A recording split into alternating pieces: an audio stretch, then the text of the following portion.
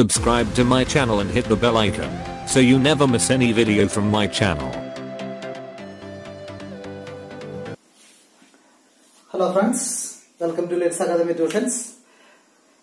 ഇന്നത്തെ നമ്മുടെ video SSLC Maths Quick Revision Part 2. Part 1 നമ്മുടെ സമാന്തര ശ്രേണികളും അതുപോലെ തന്നെ സർക്കിൾസും നമ്മൾ ഡിസ്കസ് ചെയ്തിരുന്നു. പാർട്ട് 2 നമ്മൾ ഡിസ്കസ് ചെയ്യാൻ പോകുന്നത് രണ്ടാംകൃതി സമവാക്യം സെക്കൻഡ് ഡിഗ്രി ഇക്വേഷൻസും അതുപോലെ തന്നെ ത്രികോണമിതിയുമാണ്, ട്രിഗണോമെട്രി. അപ്പോൾ നമുക്ക് രണ്ടാംകൃതി സമവാക്യം വളരെ പെട്ടെന്ന് തന്നെ നമുക്കിത് പറഞ്ഞു തീർക്കാം. കാരണം രണ്ടാംകൃതി സമവാക്യം എന്ന് പറയുന്ന പാഠഭാഗം സെക്കൻഡ് ഡിഗ്രി ഇക്വേഷനിൽ നിന്ന് ചോദിക്കുന്നത് ക്വസ്റ്റ്യൻസ് ഇങ്ങനെയായിരിക്കും. ക്വസ്റ്റ്യൻസ് കാണുമ്പോൾ നമുക്ക് മനസ്സിലാക്കാനുള്ള ഒരു എളുപ്പമുണ്ട്.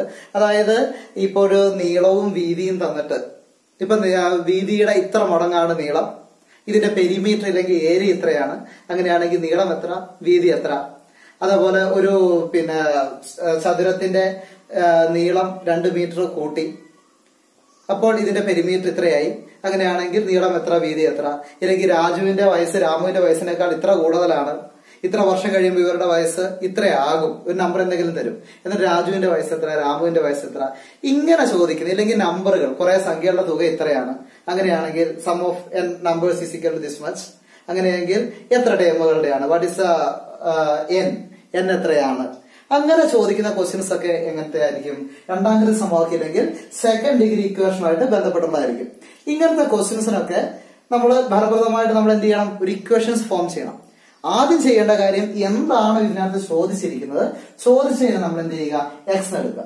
സപ്പോസ് പ്രായമാണ് ചോദിച്ചതെന്ന് വിചാരിക്കുക. അങ്ങനെയെങ്കിൽ let the age is equal to X, വയസ്സ് എക്സ് എന്നെടുത്താൽ, വയസ്സ് സമം എക്സ് എന്നെടുത്താൽ.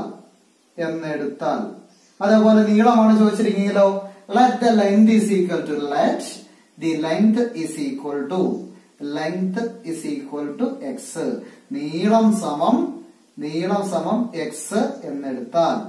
ഇത്ര എഴുതി വെക്കാലോ എല്ലാവർക്കും എഴുതി വെക്കാൻ പറ്റുന്നതാണ്. ഇനി അതിനുശേഷം അടുത്തത് അതിനകത്ത് ഒരു ക്ലൂ ആയിരിക്കും അതുണ്ടാവുക. ആ ക്ലൂവിന് അടിസ്ഥാനമായിട്ട് എന്ത് ചെയ്യുക, ഒരു ഇക്വേഷൻസ് ഫോം ചെയ്യുക. ഇനി ഇക്വേഷൻസ് ഫോം ചെയ്യാൻ അറിയാത്ത മക്കള് കൂട്ടുകാർ വിഷമിക്കേണ്ട, എന്ത് എഴുതി വെക്കുക, ഈ ഇക്വേഷൻ ഇങ്ങനെ എഴുതി വെക്കുക, എക്സ് സമം minus B plus or minus root of B square minus 4ac divided by 2a എന്ന് എഴുതി വെക്കുക. നിങ്ങൾക്ക് അത് ചെയ്യാൻ അറിയുമെങ്കിൽ അത് ഉപയോഗിച്ച് ചെയ്യുക. അല്ലാത്ത പക്ഷം മിനിമം ഇത്രയും കാര്യമെങ്കിലും ഈ രണ്ടാംകൃതി സമവാക്യം എന്ന് പറയുന്ന പാഠത്തിൽ നിന്ന് ചോദിക്കുന്ന ചോദ്യത്തിന് ഉത്തരം എന്ന് വേണം നിങ്ങൾ എഴുതി വെക്കുക. സ്കിപ്പ് ചെയ്ത് കളയരുത്. ഒരു ക്വസ്റ്റ്യൻസ് നിങ്ങൾ എന്ത് ചെയ്യാൻ പാടില്ല, സ്കിപ്പ് ചെയ്യാൻ പാടില്ല.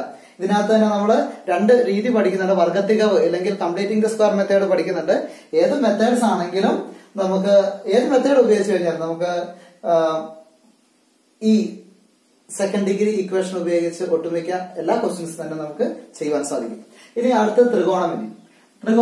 അതായത് നമുക്ക് നമ്മുടെ ക്വസ്റ്റ്യൻസ് അകത്ത് ഡിഗ്രി അളവുകൾ, ഡിഗ്രി മെഷർമെന്റുകൾ തന്നിട്ടുണ്ടെങ്കിൽ സപ്പോസ് 40 ഡിഗ്രി 25 ഡിഗ്രി ഇല്ലെങ്കിൽ 60 ഡിഗ്രി 30 ഡിഗ്രി എന്നൊക്കെ ഡിഗ്രി മെഷേഴ്സ് ഒക്കെ ക്വസ്റ്റ്യൻസ് തന്നിട്ടുണ്ടെങ്കിൽ അത് ഒട്ടുമിക്ക ചോദ്യങ്ങളും ഏതുമായിട്ട് ബന്ധപ്പെട്ടുള്ളതായിരിക്കും, ട്രിഗണോമെട്രി ആയിട്ട് ബന്ധപ്പെട്ടുള്ള ക്വസ്റ്റ്യൻസ് ആയിരിക്കും നമുക്ക് സാധാരണ രീതിയിൽ കിട്ടുക. അപ്പോൾ അങ്ങനത്തെ ക്വസ്റ്റ്യൻസ് ഒക്കെ കാണുന്ന സമയത്ത് നിങ്ങൾ മിനിമം എഴുതി വെക്കേണ്ട കാര്യങ്ങൾ, ഒന്ന് ഇതിനകത്ത് 3 കാര്യങ്ങളാണ് നമ്മൾ പഠിക്കുന്നത്, കോസ്, സൈന്, ടാൻ. ഓക്കെ, അപ്പോൾ കോസ് എ ഞാനൊരു ആംഗിൾ കൊടുക്കുന്നുള്ളൂ കേട്ടോ. Cos A is equal to A B O C എന്ന് വേണം. Cos A is equal to സമീപവശം by Karnam, സമീപവശം by Karnam. അല്ലെങ്കിലോ ഇംഗ്ലീഷ് എന്ന് പറയും adjacent side divide by hypotenuse. അതേപോലെ sine A എതിർവശം divided by Karnam. Opposite side divided by hypotenuse. അതേപോലെ tan a is equal to എതിർവശം by സമീപവശം. opposite side divided by adjacent side. Adjacent side. ഇതെല്ലാവർക്കും അറിയാലോ. ഇത് പഠിച്ചു വെക്കുക. അതുപോലെ തന്നെ ഇതും കൂടി എഴുതുക. 30, 60, 90 is equal to 1:√3:2. അതുപോലെ 45, 90 is equal to 1:1:√2 എന്ന് എഴുതി വെക്കുക. ഓക്കെ, മിനിമം ഇത്രയും കാര്യങ്ങൾ അതിനകത്ത് എഴുതി വെക്കണം. അതായത് ഡിഗ്രി മെഷർമെന്റുകൾ തന്നിട്ടുള്ള ക്വസ്റ്റ്യൻസ് ആണെങ്കിൽ എഴുതി വെക്കാം. Cos I equal to സമീപവശം by Karnam, sine i equal to എതിർവശം by Karnam opposite side by hypotenuse, tan I equal to എതിർവശം by സമീപവശം opposite side by adjacent side. അതുപോലെ 30, 60, 90 1:√3:2, 45, 90 1:1:√2. ഇനി ഇതുപോലത്തെ ത്രികോണങ്ങൾ തന്നിട്ട് അതിന്റെ വശങ്ങൾ കണ്ടുപിടിക്കാനാണെങ്കിൽ ഒരു വഴിയുണ്ട്. എന്താണ് നമ്മൾ ചെയ്യുക? തന്നിരിക്കുന്ന ഒരു ഇക്വേഷൻ പറയാണ് കേട്ടോ.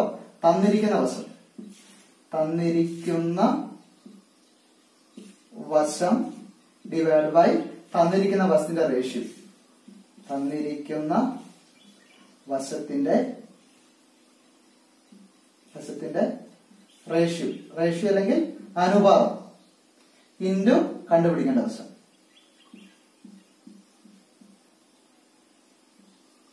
കണ്ടുപിടിക്കേണ്ട വശത്തിന്റെ റേഷ്യോ അല്ലെങ്കിൽ അനുപാതം ചെയ്ത് കഴിഞ്ഞാൽ ഇങ്ങനത്തെ ക്വസ്റ്റ്യൻസിനകത്തൊക്കെ നമുക്ക് എന്താ കണ്ടുപിടിക്കാം? ഈ ആംഗിൾസ് എന്നിരിക്കുന്ന ക്വസ്റ്റ്യൻസ് അതിനൊക്കെ നമുക്ക് കണ്ടുപിടിക്കേണ്ട വശങ്ങൾ നമുക്ക് കണ്ടുപിടിക്കാൻ സാധിക്കും. സാധാരണ രീതിയിൽ ഇതൊക്കെ ഉപയോഗിച്ച് ചെയ്യേണ്ട ക്വസ്റ്റ്യൻസ് കൂടുതലും വരുന്നത് എന്താണ്? ഒരു സാമാന്തരികത്തിന്റെ അല്ലെങ്കിൽ പാരലലോഗ്രാമിന്റെ ഏരിയ കണ്ടുപിടിക്കാനാണ്. സാമാന്തരികത്തിന്റെ ഏരിയ കണ്ടുപിടിക്കാനുള്ള ഇക്വേഷൻ എന്താണ്? BH. സാമാന്തരികത്തിന്റെ പരപ്പളവ് സമം ബേസ് ഇൻറ്റു ഹൈറ്റ്. ഇതാണ് ഹൈറ്റ് കേട്ടോ. ഇവിടുന്ന് കുത്തന വരയ്ക്കുന്നത് 90 ഡിഗ്രിയിൽ വരയ്ക്കുന്നത് ലംബമാണ് അതിന്റെ ഹൈറ്റ് എന്ന് പറയുന്നത്. BH ഉപയോഗിച്ച് കണ്ടുപിടിക്കാൻ സാധിക്കും. അപ്പോൾ ഇതിന്റെ ഏതെങ്കിലും ഒന്ന് 45ഓ 30ഓ 60ഓ ആയിരിക്കും. അങ്ങനെയാണ് തന്നിരിക്കുന്നതെങ്കിൽ നമുക്ക് ഈ ഇക്വേഷൻസ് ഉപയോഗിച്ച് തന്നെ ഈ റേഷ്യോ ഉപയോഗിച്ച് തന്നെ നമുക്ക് എന്ത് ചെയ്യാൻ പറ്റും? അത് കണ്ടുപിടിക്കാൻ സാധിക്കും. ഓർക്കണേ, 30യുടെ ഓപ്പോസിറ്റ് 1, 60 എന്ന് പറഞ്ഞ ആംഗിളിന്റെ ഓപ്പോസിറ്റ് √3, 90 എന്ന് പറയുന്ന ആംഗിളിന്റെ ഓപ്പോസിറ്റ് 2. അതുപോലെ 45ന്റെ ഓപ്പോസിറ്റ് 1, 45ന്റെ ഓപ്പോസിറ്റ് 1, 90ന്റെ ഓപ്പോസിറ്റ് √2. ഇനി ഇതിൽ നിന്ന് തന്നെ വേറെ ഒന്ന് ചോദിക്കാറുള്ളത് ഇങ്ങനത്തെ ക്വസ്റ്റ്യൻസ് ആണ്. അതായത് ഒരു സർക്കിൾ തന്നിട്ട് തരും, എന്നിട്ട് ഇതിന്റെ ഡയമീറ്റർ വ്യാസം ചോദിക്കാം. വ്യാസം അല്ലെങ്കിൽ ആരം, ഡയമീറ്ററോ റേഡിയസോ, ഡയമീറ്റർ അല്ലെങ്കിൽ റേഡിയസ്, ഇല്ലെങ്കിൽ ഈ കോഡിന്റെ നീളം, ഞാണിന്റെ നീളം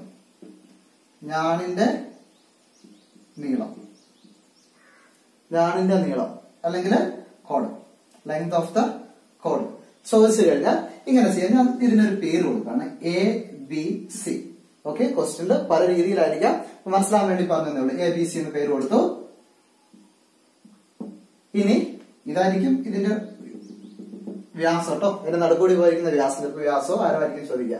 അപ്പൊ നമുക്ക് ഈ ഇങ്ങനത്തെ ഇക്വേഷൻ ഉപയോഗിക്കാം. AB is equal to ABയുടെ നീളം, AB എന്ന് പറയുന്ന ഈ കോണിന്റെ നീളം 2R sin C.